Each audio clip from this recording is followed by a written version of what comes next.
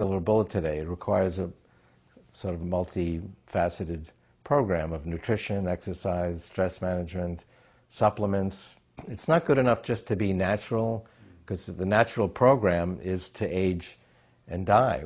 Our genes evolved thousands of years ago when conditions were very different. When our genes evolved, it was not in the interest of the human species for people to live that long, because there was very little food. And if everybody lived to 70 or 80, that wouldn't work. So the human life expectancy was 23. That was long enough for you to raise your kids. Your kids were 12 and ready to go out on their own, and then you died. Everything we've done since has been not natural. We've gone beyond the natural order. That's in fact what it means to be human, is to go beyond our limitations. You predict that in 2045, the singularity will happen. Machine and humans are going to merge. And you plan to be there, to be part of it. You're going to be 97. How come? Hopefully younger. Because we will...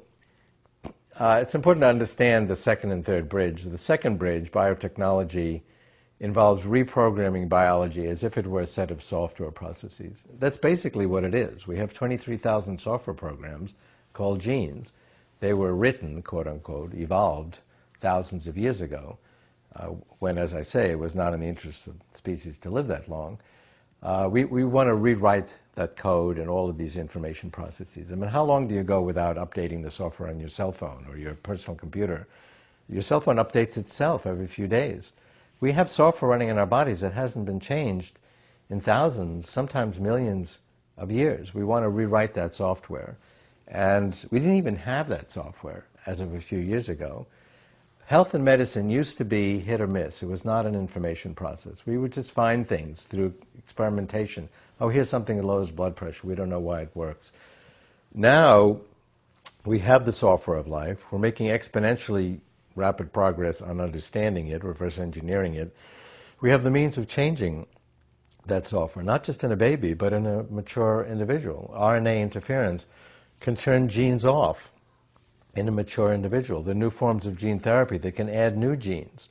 I'm involved in a project where we take cells out of the body, lung cells, add a new gene, then replicate the cell a millionfold, inject it back in the body, and this is actually cured a fatal disease, pulmonary hypertension, and it's undergoing human trials. There are 1,000 different drugs and processes in the development and testing pipeline to either turn genes off or add new genes or change some other aspect of the information process of biology. This is in an early stage, but one of my theses is that information technology doubles in power for the same cost every year.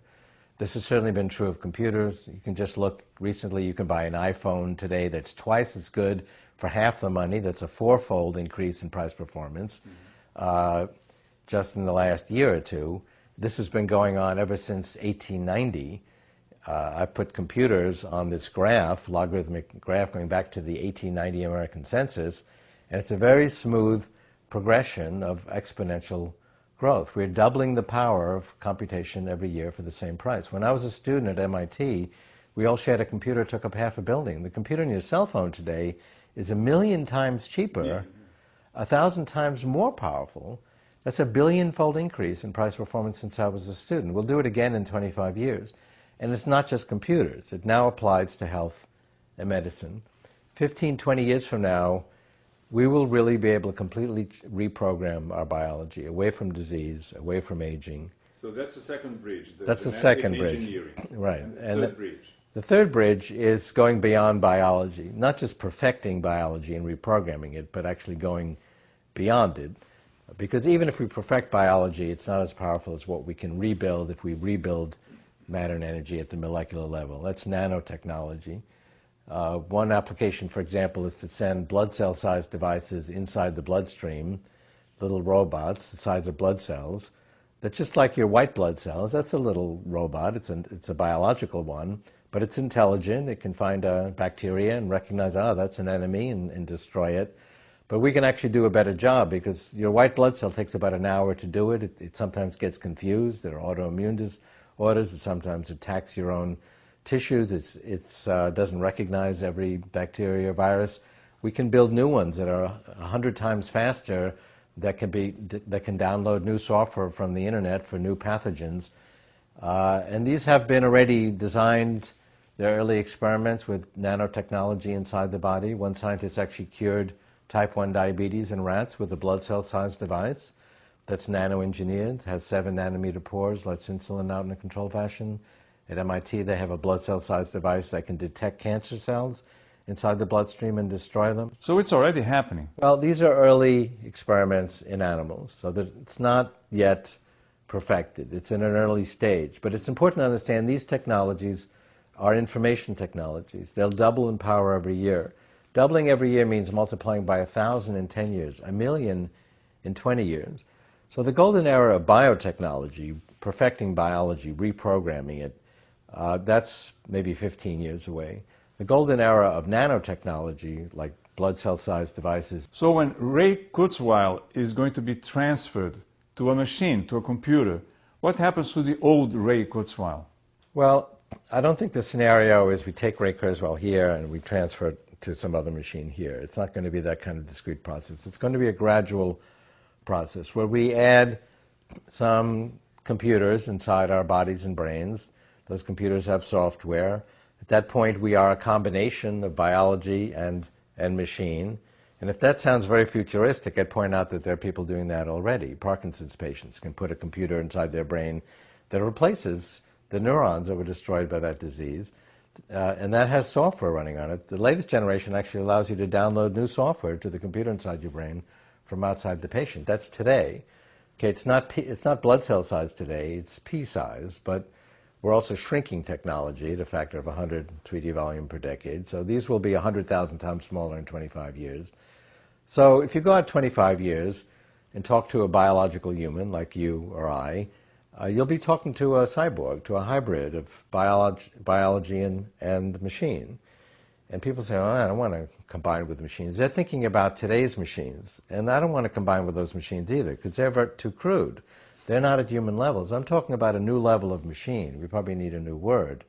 That's just as supple and subtle and complex and rich and emotional as human intelligence. And we will expand our intelligence. We will make ourselves smarter, remember better, solve problems better.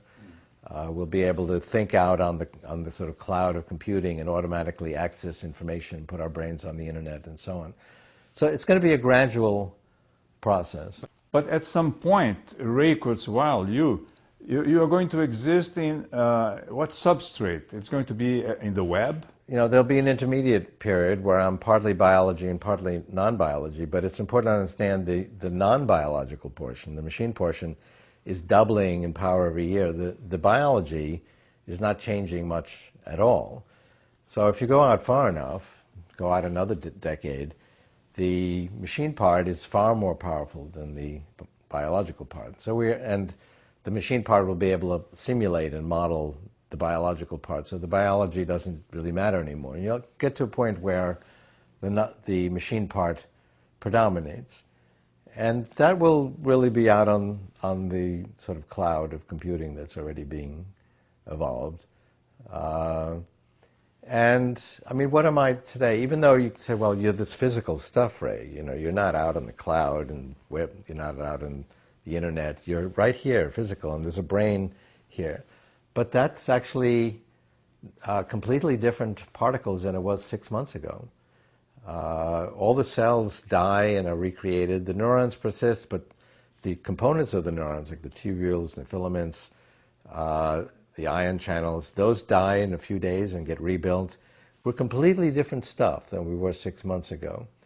There's a continuity of pattern. It's just like, talk about a river. You say, well, is that the same river? The water's completely different. How could it be the same river? Well, the pattern is the same. If you look at the pattern that the water makes around a rock, that pattern can remain the same for hours, for years. But the water changes in a small fraction of a second. But we call it the same river because it's the same pattern. I'm the same person I was a year ago, not because I'm the same stuff, but because I'm the same pattern. Now today that pattern, you know, it all fits in my skull, but that's just an arbitrary limitation. If we keep the pattern the same, the pattern evolves slowly and gradually, it evolves, but it has